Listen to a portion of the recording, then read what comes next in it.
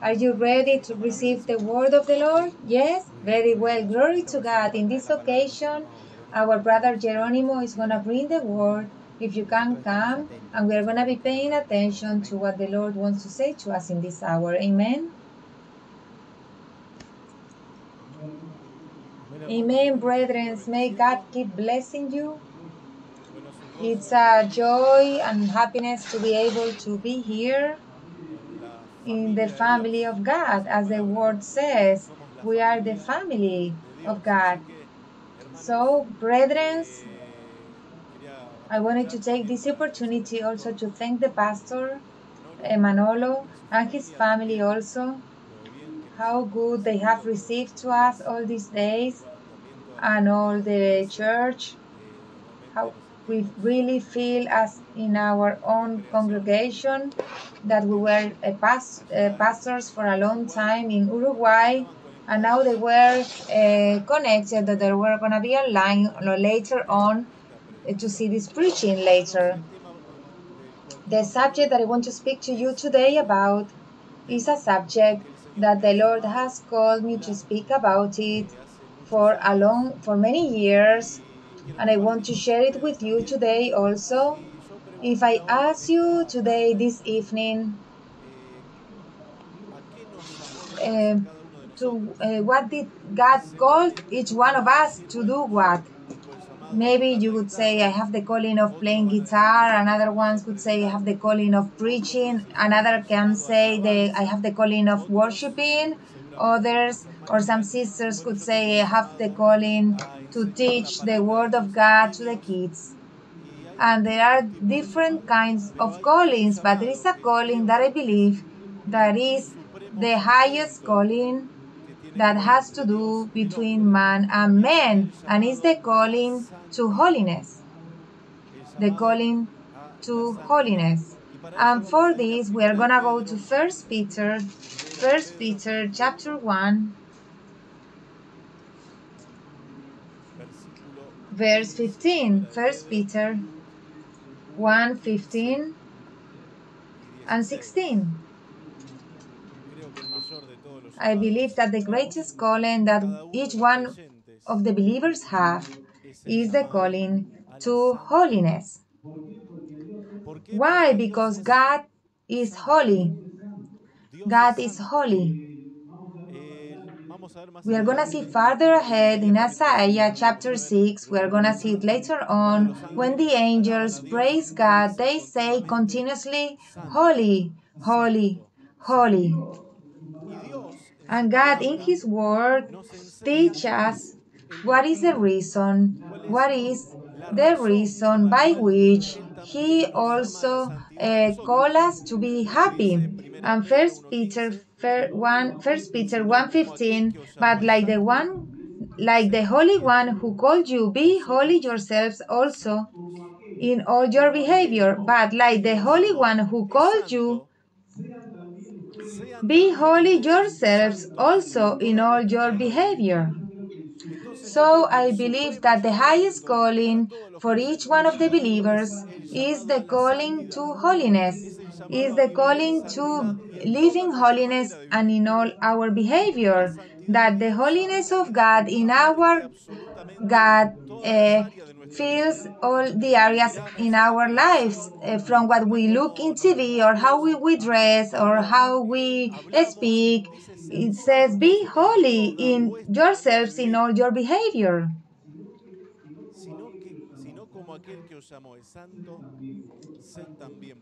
But like the Holy One who called you, be holy yourselves also in all your behavior, because it is written, you shall be holy, for I am holy.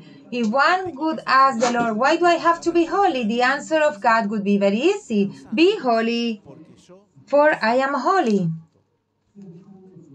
Be holy, for I am holy. For years we sang, I don't know if you sing it here, there is an old hymn that says, holy, holy, holy, Lord Almighty, God in three persons, Blessed Trinity. How many know that hymn? Some of you. Well, but it's a hymn that exalts the holiness of God. And the Word of God teaches once and again that if we want to have a blessed life, a life that is happy, we need that God works that holiness in us, because God has qualities also.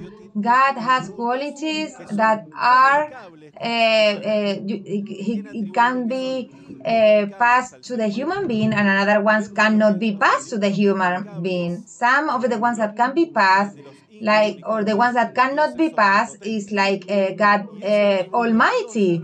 God, that quality does not give it to the human being. So that's why in the Word of God, in any part, we believe that the Bible is the Word of God from Genesis till Revelations. All Scripture is inspired by God, and in all Scripture, we are not going to find at any moment for God to say to the believer, be almighty because I'm almighty. No, we are not going to find God saying to us, be omnipresent because I'm omnipresent. But we do find that He says, be holy for I am holy.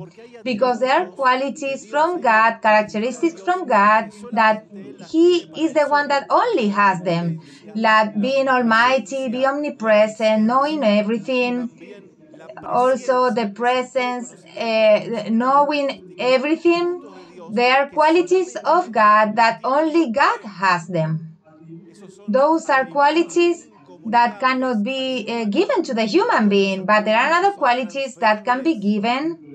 Like, for example, love is a quality of God, attribute from God, and God can give His love to us, the goodness, the justice, but that quality of holiness is a quality that God gives to the human being, that God transfers to the believers, because the Word of God makes us holy, because the Holy Spirit that is holy also sanctifies us. Then I always say with 100% certainty and conviction that many times believers are looking for happiness. And I say that the believers, we have to be looking for holiness, because happiness comes as consequence that I'm consecrated to God. Happiness, fullness of the Holy Spirit, the victorious life, the life of miracles, where God works in a mighty way in our lives, comes as consequence that we are holy for Him, that we consecrate for Him. God wants us to live in victory. God wants the believers to live from triumph to triumph and from glory to glory. But for this to happen, we need the holiness of God. Consecrate our life for God. Consecrate all our being for God. All our life has to be ruled and untouched by the fire of the holiness of God. There we read in 1 Peter, God gives a reason to His people for them to be holy, and say, do not be worried so much, but be holy, for I am holy, for I am holy. And in chapter 6 of Isaiah, the book of Isaiah, chapter 6, we find the experience that this prophet had, Isaiah, that if you read the first chapters of Isaiah, you are going to find a prophet that lives saying who those or the other, who this one or the other, the first chapters of Isaiah. But when he has an experience face to face with the presence of God, when he has a vision of the majesty of God, of the glory of God, he changes his way of speaking. Isaiah chapter 6, verse 1 and ahead, it says, in the year of King Uzziah's death, I saw the Lord sitting on a throne, lofty and exalted. How tremendous!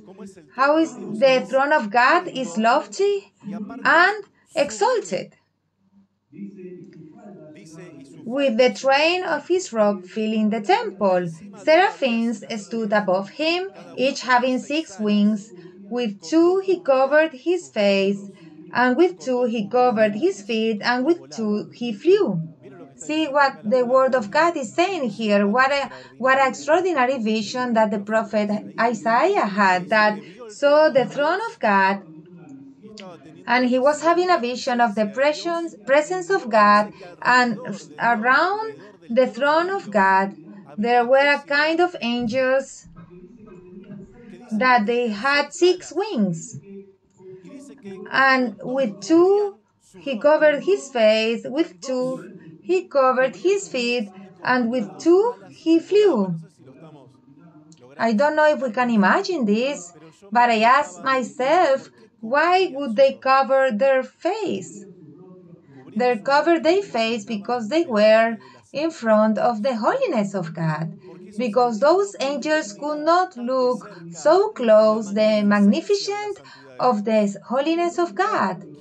May God want that each one of the believers in the whole world we have really a clear dimension that God is holy, holy, holy, and that God is infinitely holy, and that he requires from his people what he said to that man, sanctify today because tomorrow I'm gonna do wonders among you.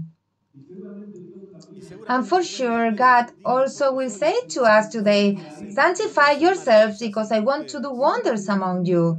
And and the Bible says they had 6 wings, and with 2 they flew, and with 2 they covered their feet, and with 2 they covered their own face.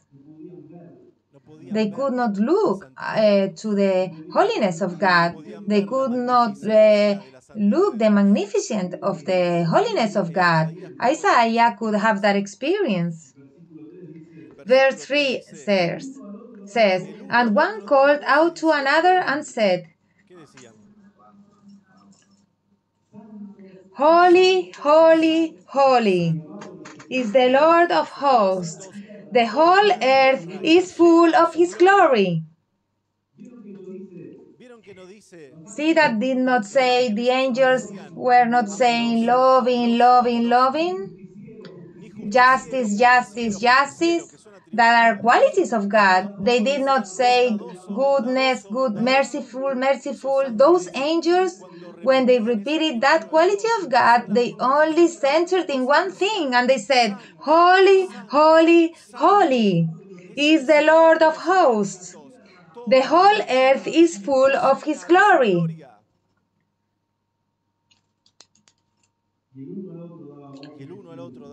And one called out to another and said, Holy, holy, holy is the Lord of hosts.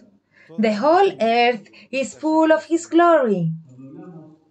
When we speak about the holiness of God, there are 2 enemies that the holiness of God has among his people. One is legalism, and the other one is too much freedom. I believe that there are believers that are legalism, and the other ones like freedom too much. None of them participate of the holiness of God, because legalism tempts against the holiness of God, and taking the freedom on your own also tempts against the holiness of God. God does not want nor of those 2 things. Be holy, for I am holy. Be holy, for I am holy. I had an experience a few years ago. I like to go once in a while in a congregation that was close by home at a time that nobody was, because I like to go to pray and be by myself. And once praying, I said, Lord, I believe that I have to keep speaking all your word, all your advice. But I believe that I have to center in these last times in speaking about your holiness, about your Holy Spirit, and doing your will. To speak about all the counsel of God, but centered in this. And few days after this, in that prayer, I was by myself. In that church, there was anybody else. I closed the door. Nobody could listen to me praying. Few days afterwards, few days later, came the one that was our pastor for many years there in Florida, and he says to me the following: preach all the counsel of God, but never stop speaking about the holiness of God, about the Holy Spirit, and about doing the will of God. Never stop preaching about that. Because I understood, brethren, that while the more we consecrate it to God, while the more we live in the will of God, and the more we feel of the presence of God, we are going to be more happy here on earth. The holiness brings happiness. Sin brings sadness. Sin brings bitterness. Sin brings pain. Sin brings negative things. And the enemy is very clever, because before sin, in temptation, he can show to us, pretend to show us the momentaneous pleasure or temporary pleasure that sin has, but never the enemy shows the consequences of the sin. If not, we can see the life of Psalmist David, that even though he's a sweet singer of Israel, and even though he was a man according to the heart of God, we read the consequences that brought the sin that was not confessed in his life, when he was for a year in silence, hiding the things that he did. It says that in that year his bones got older, my greenness became dry, till I confessed my transgressions to God. When he confessed, he started to sanctify himself in the presence of God, and that brought a change in his life. This is why, brethren, what I was saying at the beginning, we are all called, some to preach, some to teach, some to praise God, another ones to teach the kids, but there is a calling that is general for all, that is the calling to be holy before God, to walk life consecrated before God, to seek the presence of God, that the word of God sanctify us. When Jesus prayed in John 17, one of the things that he prayed, he said, sanctify them in your truth. Your word is the truth. Is the word of God that sanctifies us. Is the Spirit, Holy Spirit, that use the word of God to do great works. I was speaking with Pastor Manolo that the reason by which we choose the congregation here, even though we have many congregations closer in the south, but I was speaking to Pastor Manolo and said that we choose this congregation because the word of God is the center, because the center of the meetings is the word of God, is the teaching of the word of God.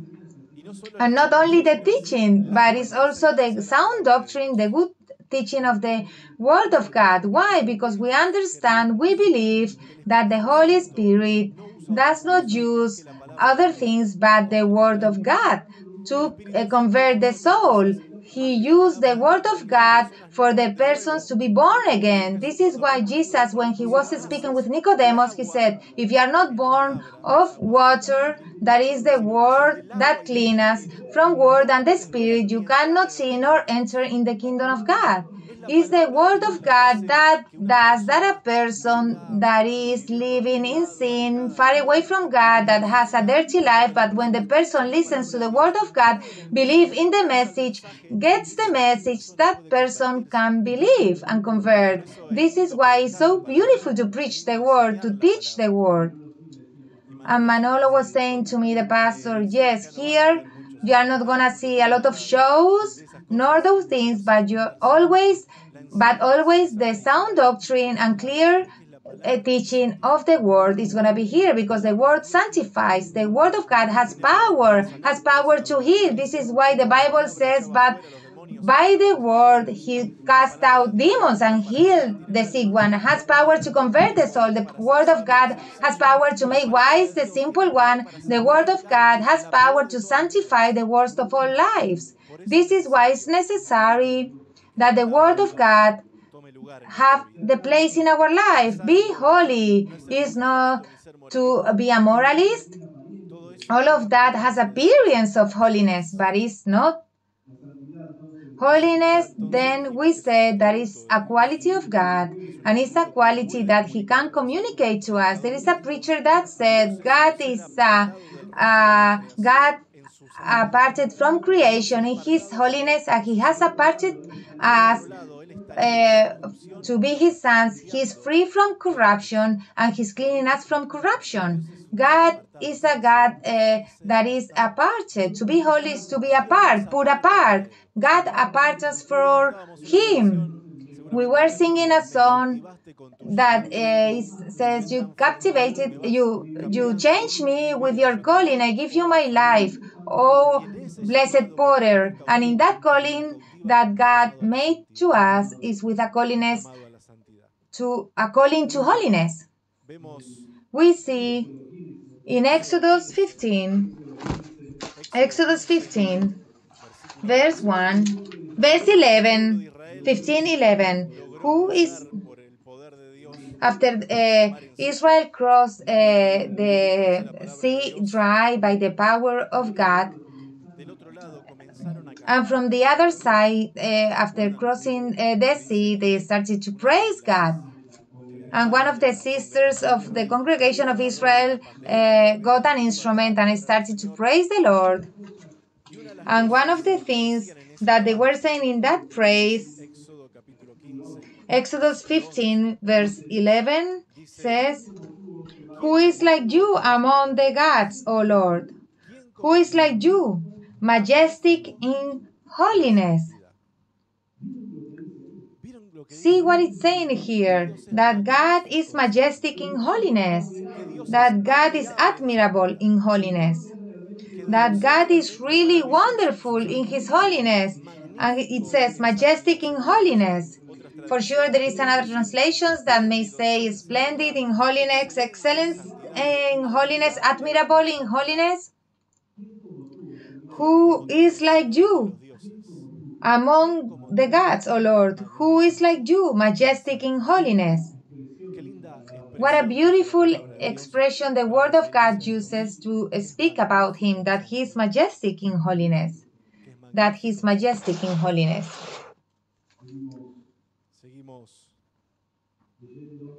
We keep reading. In verse 11 says, "Awesome in praises, working wonders." Awesome in praises, working wonders. That is our God. That is the God to whom we serve. A God that is holy, a God that does wonders, that makes miracles, that works in the preaching of His word, a God that sanctifies His people, and a God that wants to bless us. The will of God is to bless us. The will of God is to take us from triumph to triumph. The will of God is that our life be for Him. Be for Him. There is a word that all of us know about the holiness that says, follow the peace with all, and the holiness without which nobody will see God. You see that God makes a relationship between our relationship with the other and also with His holiness, because He says, follow the peace with all, keep the peace with all, and the holiness without which nobody will see God. And I believe, brethren, that as it depends on us, we have to be in peace with all. If it depends on us, sometimes it's impossible, but if it in all our side, we have to be in peace with all and follow holiness, without which no one will see God, and without which no one will see God in three senses. One of them, if we don't live in holiness, we cannot reach heaven. We cannot reach the presence of God. Without holiness, no one will see God. In that sense, without holiness, also in another sense, we won't be able to see the great wonders of God. And in another sense, without holiness, nobody will see God. If there is no holiness in us, a third one won't be able to see God. But if there is holiness in us, the neighbor will start to see God in us. Will see God through our lives. Let's remember then, brethren, that The holiness is good. The Word of God says in one of the Psalms, the holiness is good for your house. You remember that psalm? I don't know if you have read it. It says, the holiness is good for your house. And the other day I was saying, God, if the holiness is good for your house, if you say in your word that the holiness is good for your house, I tell you something, Lord, the holiness is also good for my own house. The holiness also is convenient for my house. If it is good for your house, also for mine. It's good that in our houses be an atmosphere of holiness. Our son Ephraim, we have him well taught, and sometimes we let him see the TV, and when he says something that knows it's not from God, he comes and looks after us and says, change the TV channel because there is a demon in the TV. There are ugly things in the TV, and he knows, and he comes and tells us because we have created as a family an atmosphere of holiness in the house where you don't see anything, you don't listen to just anything when there are no bad words. Because as we read at the beginning, be holy in all your behavior. Not only in the church, Thursdays and Sundays, be holy every day.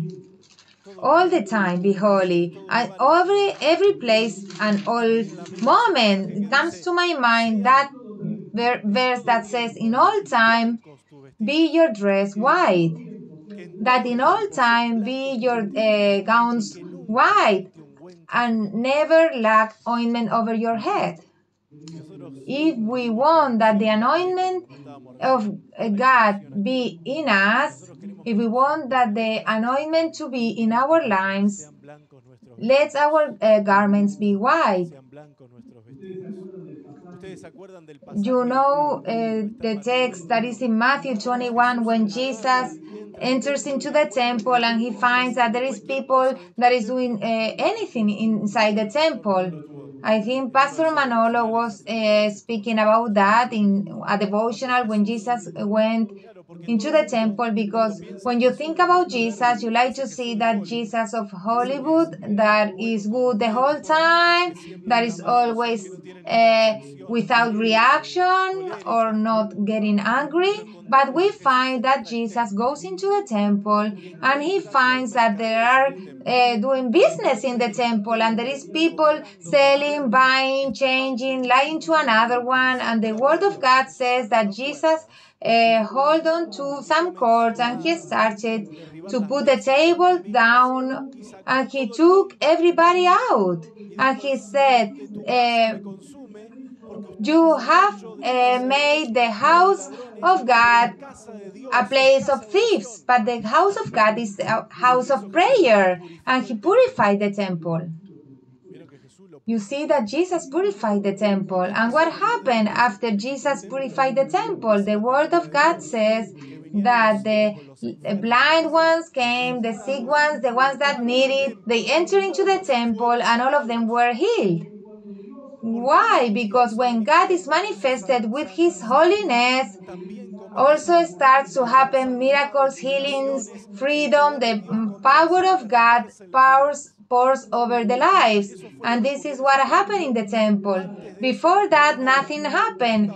The blind were there, the paralytics, the ones with leprosy. They had the Bethesda pool closed, but nothing happened. But when Jesus purified the temple and removed from that place, from the temple of God, he took out all the business persons. The word of God says that the power of God was manifested, healing sick people, working in a mighty way. The Bible says that we are the temple of God.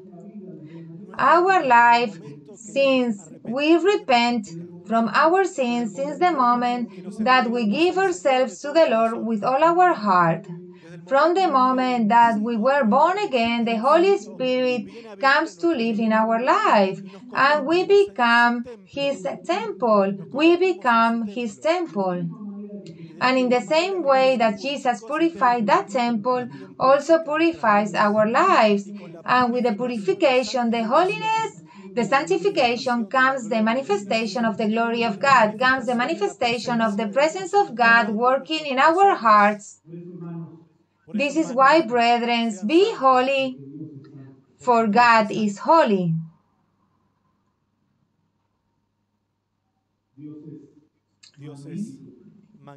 God is a majesty in holiness. And with this, brethren, we end.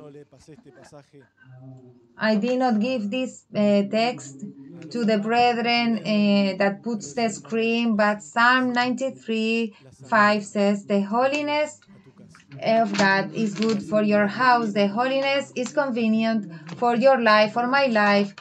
The holiness is convenient and is the best atmosphere in which we can live. The holiness is the best atmosphere where we can raise our kids. Is the best atmosphere where our family can be.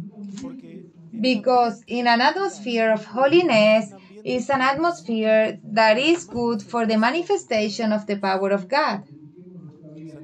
Let's sanctify our life every day more. Let's be consecrated for our God every day more, and we are going to see His power working in our hearts. Let's stand up to pray.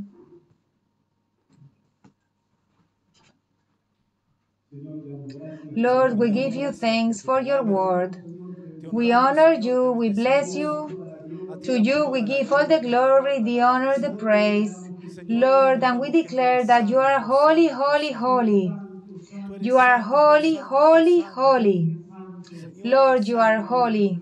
And we ask you that you sanctify your people, sanctify every day our lives, consecrate every day more our lives for you, Lord. In the name of Jesus, my God, we give you thanks for your word that we have shared this evening, Lord, where we ask you that your word be in our hearts, that your word, Lord, find a place in our lives, not only the ones that we are here, but the ones that are in other countries, looking through internet. Sanctify your people.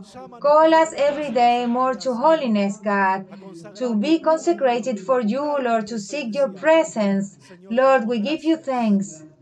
We give you thanks. And we ask you that you help us. Help us, Lord.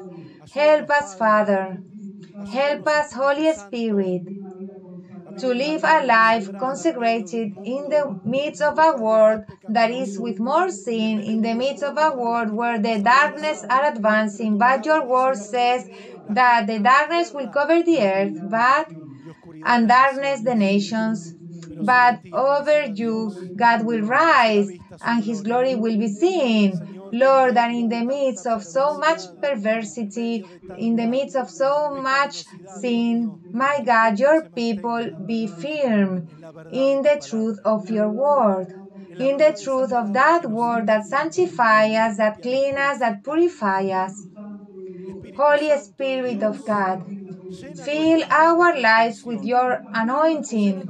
Fill our life with your holiness, with your glorious presence, and do wonderful things and mighty things among us. Do miracles, healings, freedom. In the name of Jesus, Lord. Work, Father. Work, my God, in the name of Jesus. We give you thanks for your word, Lord. And fire and light our lives, the fire of your holiness. Put in our lives the fire of your holiness. In the name of Jesus of Nazareth, God, we want to be consecrated every day more for you. We want to seek your holiness every day more, and to be surprised, and in your presence say, Holy, holy, holy, Lord Almighty, God in three persons, blessed Trinity. Lord, we praise your name and we bless you in the name of Jesus. Thank you, we give you, Father, Son, and Holy Spirit. Amen and amen. May God keep blessing you, brethren. Many thanks. Thank you, brother. Amen, brethren. Are you thankful to God? I believe that it has been a subject that is blessing the holiness, not only in the personal life, but also has to be seen in matrimonies, in household, in our children. We are responsible, we as parents, of teaching our children and for them to grow in that holiness, for them to know what is good and what is bad. Amen.